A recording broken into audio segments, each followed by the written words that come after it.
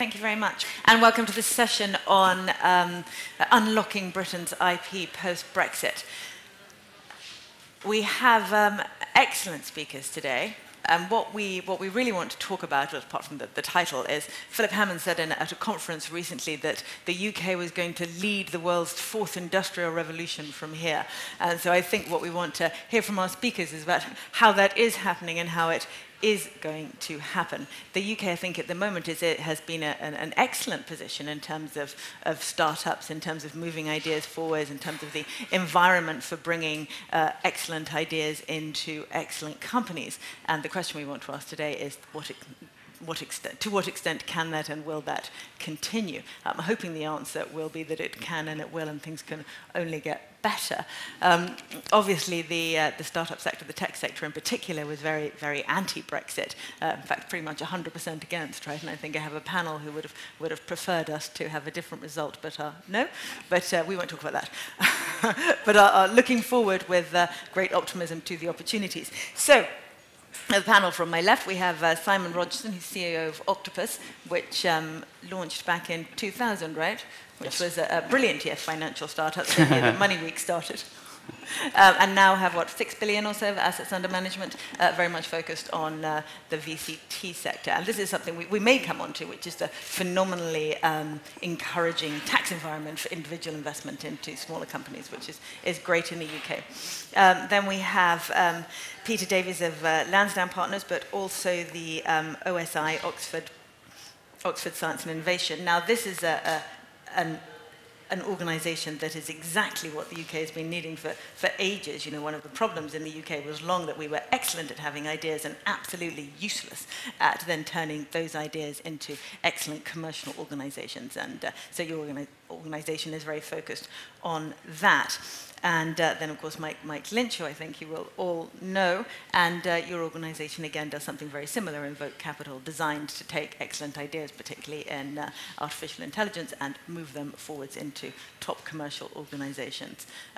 One of the ones that I was looking at earlier, the one that is planning to make all M&A lawyers redundant by making their work done by robots, which I thought was fascinating. To do more creativity. Fascinating. And I thought it might be the final blow to the London property market. The redundancy of all lawyers. So I'm going to ask our panel to each say, give us 5 or 6 minutes on things that they find interesting in the market at the moment, interesting investments, and the barriers that they see ahead of them, and how they think we may overcome those barriers such as they are. So maybe, Simon, if we could start with you. Sure. Thank you, Marion. So I'll talk about, I'll be wearing a venture capital hat today, so I'll talk about our experience of backing about 500 high-growth small businesses since we set the business up 17 years ago. I think the first thing to say, the environment today is very different to the environment of about 10 years ago. I think the UK, outside of the US, is probably the best place to build a business. And there are 3 reasons for that, and 3 reasons we'll need to focus on to make sure we stay in that #1 position. The first is ambition, the second is access to finance, and the third is access to talent.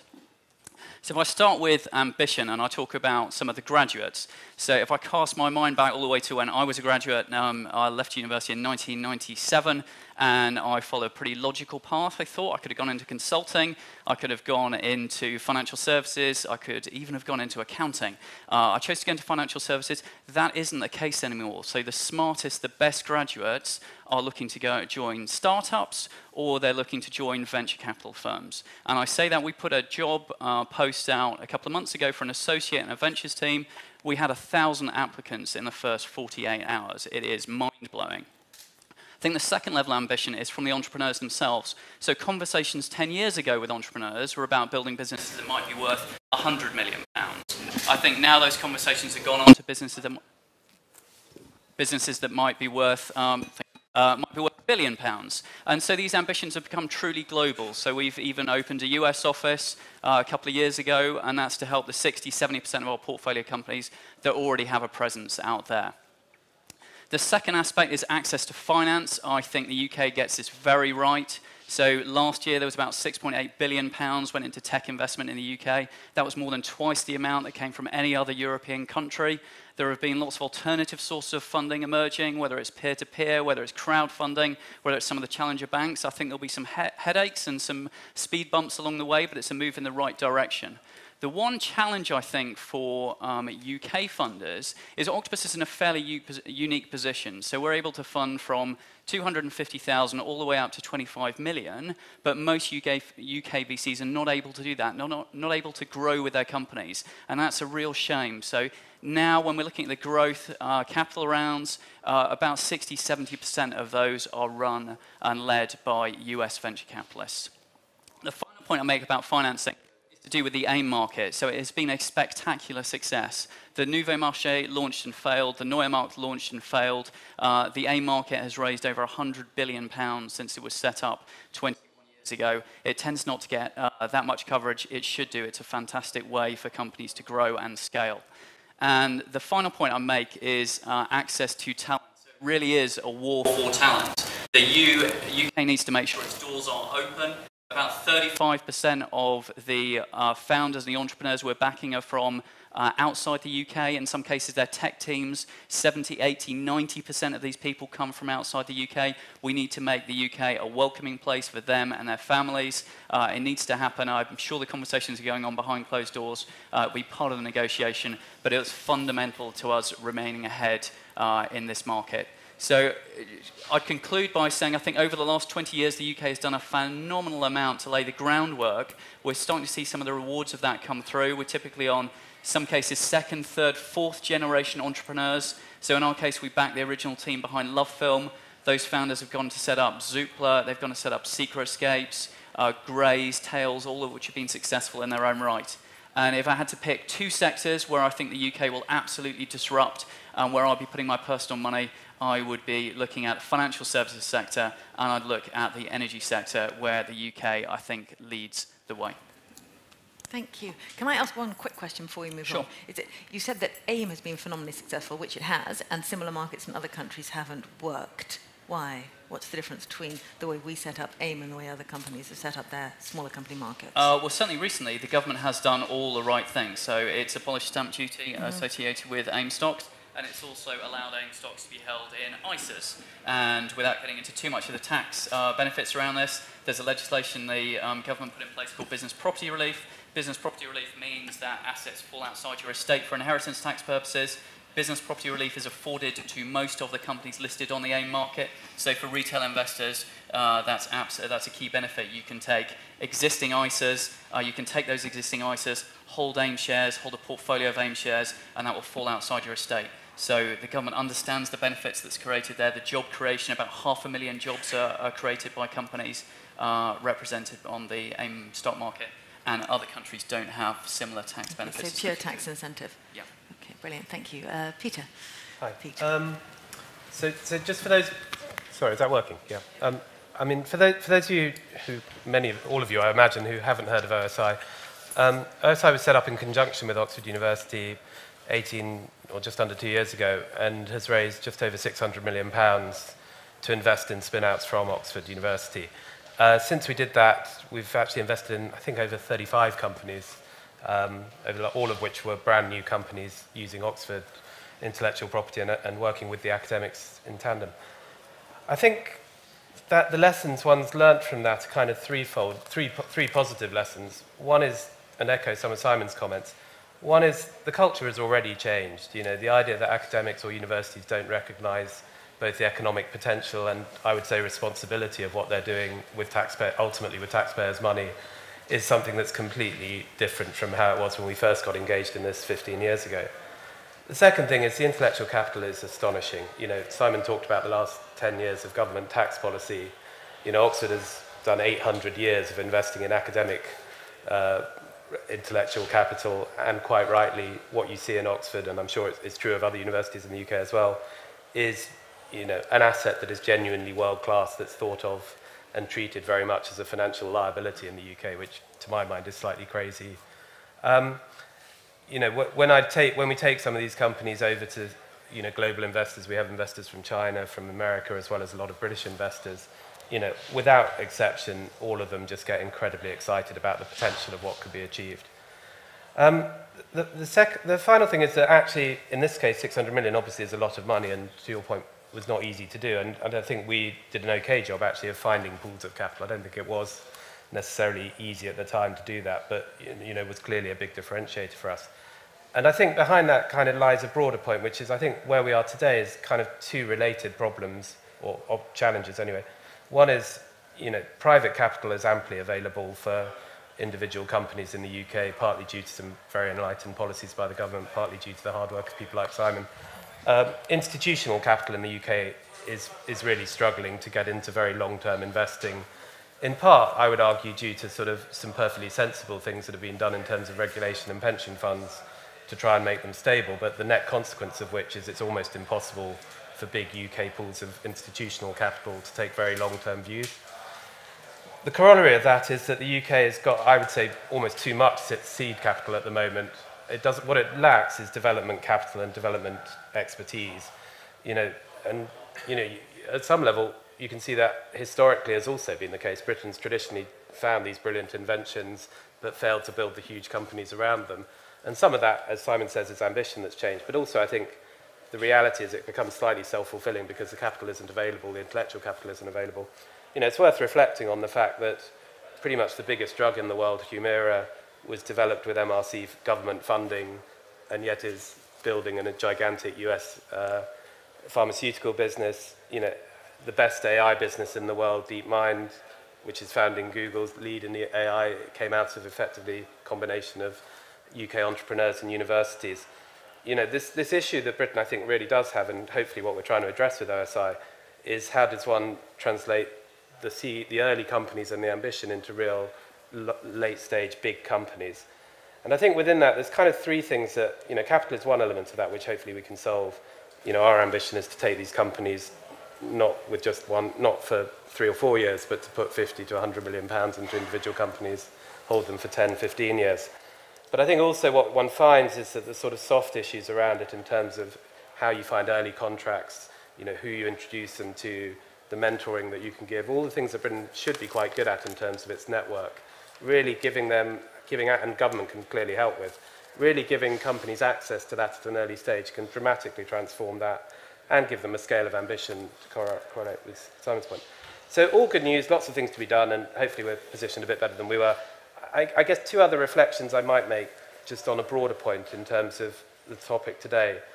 One is, what I think Britain has in spades is world-class assets that are treated as financial liabilities. In many ways, universities was the second of these for us. When we first invested in football clubs in the UK 15 years ago, it was almost identical. You had an asset that everyone knew was a brilliant brand, but was treated as if it made no money. You can very readily, within the UK, see a ton of institutions that have huge amounts of IP that could be unlocked with the right access to capital and so forth. And secondly, and I think it's a much wider thing than perhaps the tech and university bias that naturally comes today and should be thought of as such. And secondly, when people think about the IP of the UK, in terms of the heritage, in terms of the freedom of thought, and in terms of the creativity, when one thinks about infrastructure, again, I would strongly urge, whether it's governments or policymakers or whatever, to think about infrastructure for IP as being a much broader gamut of things. The infrastructure that creates economic prosperity in the UK based on IP is a much wider gamut than people typically give it instance for. So to give you an example, my wife, I get to spend a lot of time in York, and York Minster, as well as being incredibly important for any number of reasons, effectively is the basis of that economy. And yet when people try and fund York Minster, they think of it as a purely philanthropic gesture and struggle to raise the capital for it. Ensuring that infrastructure is maintained and optimized is an economic imperative for that region, and yet when I listen to most people talk about infrastructure, they tend to have a very narrow definition of it, failing to reflect either that or the fact that the most important bit of infrastructure of the last decade has been the App Store by Apple. And building a bridge is not building infrastructure for the modern economy. And I just don't think many people, when they think about policy and infrastructure, really have a sufficient view to form the basis of what people like us can then do given the IP is there. And we're thrilled to be able to fund it. Excellent. So. Thank you. That's a very interesting view on what makes IP. Can I take you back to one question? I promise I won't ask everyone questions before we open it to the audience, but you were talking about there being this difference between seed capital and development capital. And do you not feel that that's a trend that's beginning to turn. So, there's your organization, Mike's organization, and then inside the retail market, you're beginning to get these funds like Woodford Patient Capital, like trusts like Scottish Mortgage and this kind of thing at Baillie Gifford, beginning to move into that space. Yeah. I mean, there's a fantastic, the weird thing is there's a fantastic commercial opportunity. One of the things we've tried very hard to do with OSI is say, look, the reason this is a good idea is because the investors in our company are going to make money doing this. There is a massive seed capital and a deficit of development capital. Investors should be doing this, and they are, and to your point, they are beginning to do it. And I think it will change. I mean, I think there is a different problem with the institutional investing market in the UK based on pension fund regulation, which just effectively means that by guaranteeing people's pension fund, you limit the ability of people to make long-term investments, and socially that trade-off may or may not be worth making. But and it may be a trade-off that we change over the next decade, possibly. If we don't change it, that's going to be what we've got at the moment, namely you have to get to quite extreme potential outcomes to incentivize the investment, will be where we persist with. We won't have a competitive advantage in it. Interesting, thank you. And Mike, we've heard an awful lot about the good stuff, and maybe you might address some of the challenges ahead. Yeah, I think obviously my experience is having been an academic and then being involved in a series of companies that have gone from start-up to some of them very large. The important thing to understand is everything we're talking about here is a high-class problem in the sense that the one asset we have in the UK is the science base, which is just as good as anywhere else in the world, and that is something which is almost impossible to recreate from scratch. So it's a bit like being some sort of country that has vast oil reserves and it hasn't managed to get them out of the ground. Now that's changed. So when I started, the idea of doing a startup was a non-starter. You couldn't actually give options to your staff. You couldn't list those companies. And that pipeline from startup to world class is unblocked. We've seen the arms of the world start up and then get to being world class and sold for 24 billion. So the question is, given that we've got this amazing asset and we know that it can be done, where are the narrow parts of the pipe that we need to fix? And the startup scene is vibrant and wonderful. Culturally, the best and brightest want to do businesses. Universities have had to embrace and now do it enthusiastically, the idea of commercializing technology. We have great scale-up businesses. It's really the last part of the pipe. So at one level of ambition, yes, AIM has been successful. At another level of ambition, the UK markets are not successful. We have one software company in the FTSE 100. And what's actually happening now is that our great businesses are being sold at about 150 million valuation, normally to acquirers probably from the US. And then those big technologies are going on to create very large businesses. And in terms of the pact with the UK taxpayer who's funding the original R&D, it's very important that we see some of those things stay in the UK. So I'm not in any way saying we should be controlling takeovers or anything like that, but we need to make it rationally a good decision for investors to keep those businesses and grow them not to 150 million, but to 5 billion or 10 billion. And the technology is good enough to do that. And so, what I've been doing with Invoke is we raised $1 billion so that we can just keep funding them. There's no cut-off. And also, in the UK, the one thing you don't have is the same hinterland of experience about marketing or customer support that you would have in the Valley. And so we're trying to create a sort of central point to bring that in for our investors. So the great news about this is if we get a few of these to go from the 150 million to the 5 billion, the effect that has on all of the rest of the investment chain kind of looks after itself. As soon as you can have a 5 billion exit, then you've got mezzanine investment.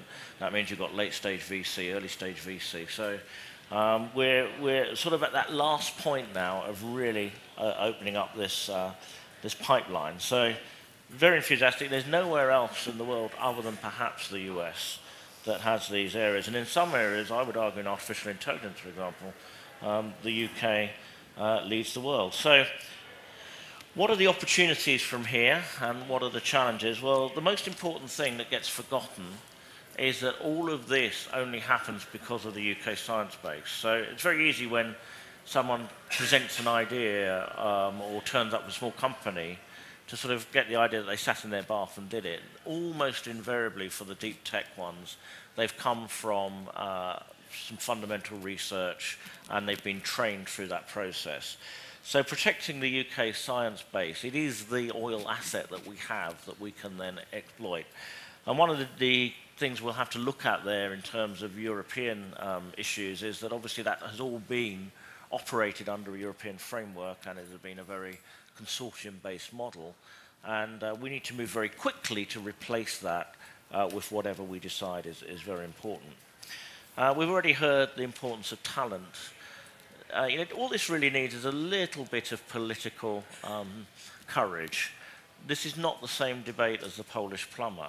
The talent we're talking about here are people who often have unique and special skills. And remember, almost no startup in Silicon Valley has been started by someone from Silicon Valley. It's about being an attractive place to draw the very brightest in. And once you do that, then that can create this virtuous circle of training people and getting things. There are practical issues that we need to think about. Whilst in our area, a lot of our value is intangible and our products ship around as electrons, there are still areas, say advanced manufacturing, where in a just-in-time world, if your component that you're shipping out or needing gets caught in customs for an indeterminate amount of time, it doesn't function. So these are things that are practical that you can think about. On the other side of the equation, I think there are opportunities. A lot of the regulatory framework can now be looked at again. So, for example, if you take something like modern medicine, which is now becoming very personalized, very targeted drugs, very data-driven, then the old regulatory frameworks, which were about very large cohorts, don't really apply. And the UK could create a very good environment for testing those sort of things, or autonomous vehicles, or looking at insurance around some of these new technologies, which will be enabling factors. So I think there are opportunities that we can take. And then if we look at how we get to have a FTSE 100 that has 8 software businesses in it that are worth 10 billion each, then it's looking at ways of making the financial markets work for that. And again, we may have a degree of freedom in doing that moves forward.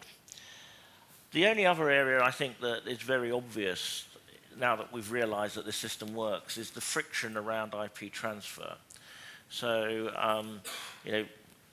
Pete's got a system where he's managed to take out some of that friction with particular institutions. But as you go to each university in the UK, the way in which it's done is different.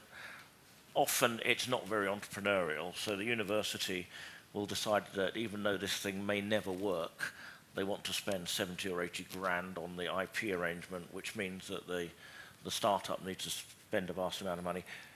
Sometimes they have unrealistic requirements. They want to own 40% royalties on a product. Well, it's never going to happen.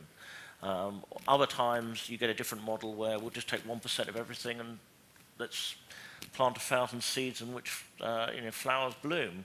Does the entrepreneur, does the professor, does the university own what? This is something that we could just, given that the taxpayer has funded all of this, sort out, and that would remove another layer of friction. The most important thing, though, just to say at the end of it, is all of these opportunities are about saying we are leading at the moment. Outside the US, we are the leader. We should take this change as a time of opportunity to say the UK is the place to do research, and the UK is the place to turn that research into incredibly successful businesses. And if we do that, then we're incredibly well positioned for the economic impact of a lot of these new technologies. And the last line I leave you with is that I think the technologies that we're all talking about today are about to have an incredible effect on economic activity in the world. You leave us hanging. That's the bit I want to know more about. We've actually only got 5 or 6 minutes, so I think I would like to open it straight away to questions if anyone has them, which I'm sure you do. If I point to you, would you mind telling me where you're from and who you particularly want to answer your question, given that we're quite short on time? Should we start here? Yeah, my name is James Price. I'm from the Taxpayers Alliance. You all mentioned taxpayers in general, but I was wondering if there's anything in the tax code. Oh, thank you. Anything that you'd like to see in the tax code going forward that could perhaps encourage businesses to stay in British ownership, or rather than being kind of bought up by big American firms that would help them grow? Things you'd like to see in the tax code, perhaps, please. I don't mind answering that one. So there's £250 billion in stocks and shares, ISAs, from retail investors. There's even more than that in cash ISAs, probably the worst investment you could ever make. And the government should allow, as part of its patient capital review it's doing at the moment, it should allow ISAs to invest into unquoted businesses. That would, not immediately, but over time, I think make a big difference, and it would be the right kind of capital. Pete was making points earlier on. Individual unquoted businesses as opposed to via one of your funds, you mean? Yes. Yes. Interesting. Any thoughts, Pete or Mike? Not really. No. Well, I think there's two. First of all, if you look at R&D tax credits, at the moment it's very loosely defined. You'd be amazed what you can get an R&D tax credit for. I think if you tighten that up, which would free up some money, and then you made the definition tighter, but you had a big headline figure, I think that could again drive this idea that the UK is completely about innovation in the future. And I think you could make that change tax neutral. The radical one, if we say that the biggest lever in terms of the payback for the UK taxpayer from this area is getting the 150 million to be a 5 billion, because it employs people, it generates tax, the shares get traded, would be to look at whether there's some extension of what's been so successful at the AIM level into companies as they get bigger. So it might be something where, for example, if you've gone into a company when it was smaller, you can run that model further, even if it gets bigger into the market. So there's a real incentive to want to stay with those businesses as they go from their 150 to 5 billion. Now that's less likely to be upfront tax neutral, but remember how many people a $5 billion business employs versus one that someone sold for 150 million and those people are employed in California. So it requires a little bit of brave thinking, but there may well be some areas where that can happen. Thank you. The microphone over here. I'm from Oxford, and really concerned that people understand that about 1 in 4 of our academics are non-UK EU citizens. 1 in 4 are bringing about 20% of the entire research budget from Europe into the UK. And so our fantastic success in science, and obviously we've seen this investment which has been transformational, is based on what is essentially under the sea level. The iceberg is very much European, and I think we've got advantages, but we've somehow got to bring that back to mainland Europe. It's 500 years since people came from the lowlands and actually from the Low Countries and created the sort of translations of the Bible, which created Oxford University Press, which has kept the thing going for 900 years. We're at a point where we've got to find out how we keep academics coming to the UK to keep us at the top of the game, because as you say, the academics aren't invented in Oxford. It's like Silicon Valley. They move to Oxford because of what we can offer. We need to figure out how we offer the IP developments, the way in which we invest in companies to our partners in Europe, and that has got to transcend coming out of the EU. So the question is, how do we do that? Any thoughts on how we keep these thing to say academics is that coming? Before you start with the actual answer, there's a massive perception problem. So today, if you go and talk to Paul Nurse at the Crick, academics, he's had academics that have signed to come that are now not coming. Okay. So what this requires is some signposting about the fact that we are still open and welcoming. That requires a little bit of political courage, but not much, frankly. And that needs to be said. The argument you hear against that is that this would tip our hand in the negotiation. But actually, us drawing all the very brightest out of Europe is actually a problem for Europe, not a weakness for us. So I think again, it's one of these things where a little bit of bravery and a little bit of action now means that the thing settles down, we keep things stable, we don't lose the people, and then we can actually look at how that works in future. I couldn't agree more, but we need help as universities to become sort of multinational and have Crick centres in Paris, in Berlin, in Rome. We've got to somehow get our institutions to be based not just in the UK, but multinational. Thank you. I think we've got time for maybe 1 or 2 more questions. One here. James Kidner from Improbable, a tech startup. We're 3 years old. We've got about 200 people, and they come from about 25 different countries, many of them from Europe. We tend to forget, and picking up the theme from that last observation, we tend to forget that this is a two-way negotiation. Have you, any of you, seen evidence that the Europeans are going to, in a sense, wish to be difficult about what they will see as a brain drain into the selfish and solitary UK from European institutions, or is that something that we needn't worry about? Again, I think so. I've had letters from, I think it's called France Digital already. They've kind of jumped on it, but I think it's all irrelevant. I think it's much more the perception. If those entrepreneurs or those academics think that we value them and that they will be welcome, I don't think you'll have the problem.